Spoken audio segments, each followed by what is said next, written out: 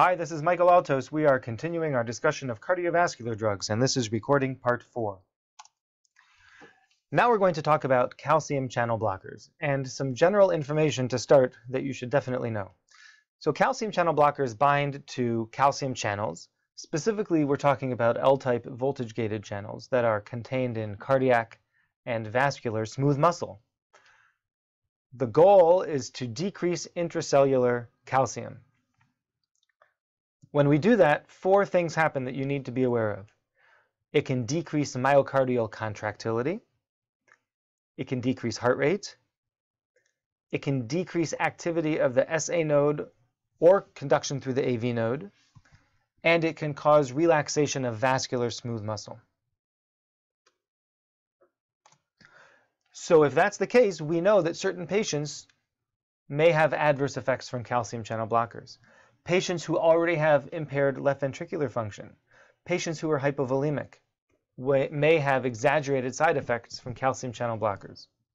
Now, all the calcium channel blockers are pretty well protein bound. They undergo hepatic metabolism for the most part, with at least one exception that we'll highlight.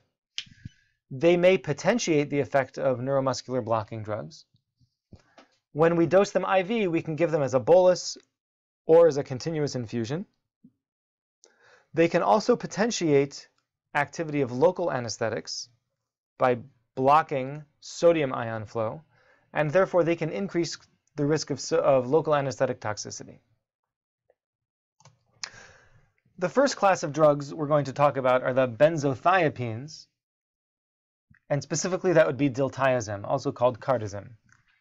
This drug is a first-line medication for supraventricular tachydysrhythmias. So for example, you have a patient in atrial fibrillation with a rapid ventricular rate. Calcium channel blockers may help slow down their heart rate. By blocking the calcium channels of the AV node, we block conduction through the node and the ventricular response. A normal loading dose is 0.25 milligrams per kilogram, which is about 20 milligrams in most people. Usually we give it as a slow IV bolus over about 2 minutes. If a second dose is needed, it would be 0.35 milligrams per kilogram, which you can redose 2 to 15 minutes after the first dose.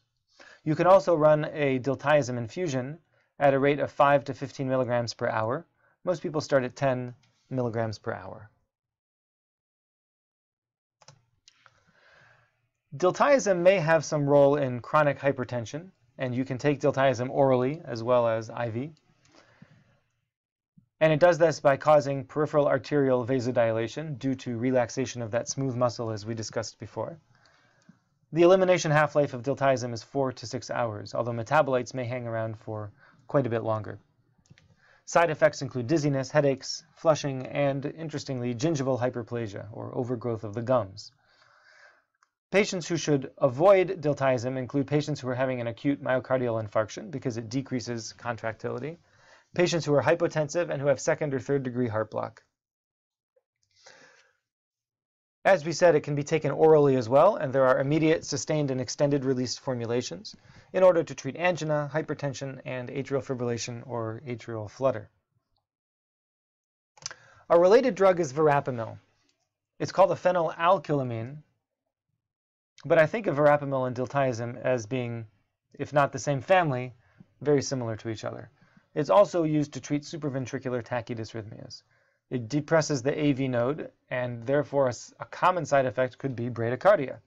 It's also used in treatment of angina and hypertension due to its ability to vasodilate coronary and peripheral artery beds.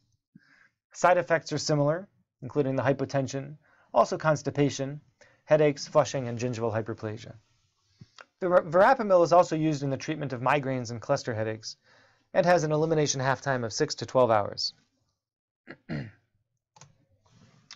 So we've talked about 2 drugs that are calcium channel blockers used to treat primarily heart rate. Now we're going to focus on some calcium channel blockers that are mostly used to treat blood pressure. These are the dihydropyridines. The first is Nifedipine, also called Procardia. It's used to treat angina pectoris and especially coronary vasospasm. It is a coronary and a peripheral artery vasodilator, and you would expect it to cause hypotension. Nimodipine is similar, but it can cross the blood-brain barrier because it's lipid-soluble. So this could be very useful in treatment or prevention of cerebral vasospasm.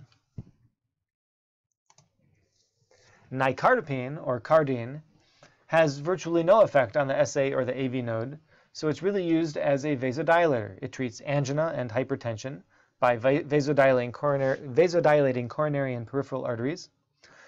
Usually it's run as an IV infusion, starting at 5 milligrams an hour and titrating up by about 2.5 milligrams per hour every 5 minutes. The maximum dose is typically 15 milligrams per hour.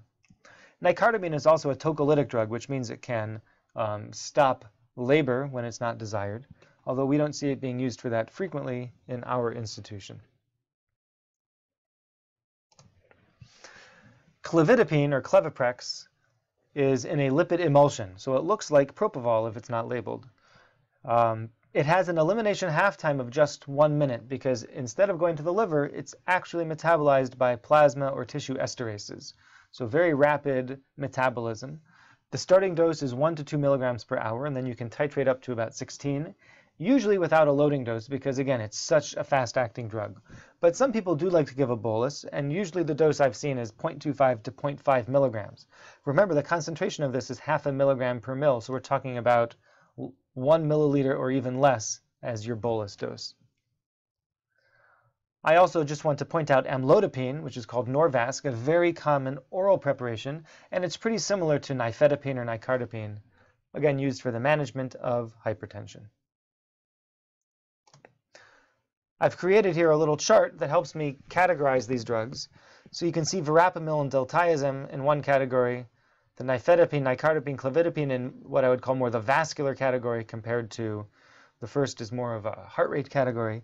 And you can see they have similar effects on blood pressure, but different effects on heart rate, since these verapamil and diltiazem are designed to decrease heart rate, whereas the others have no effect on heart rate, and so you may see some reflex tachycardia instead.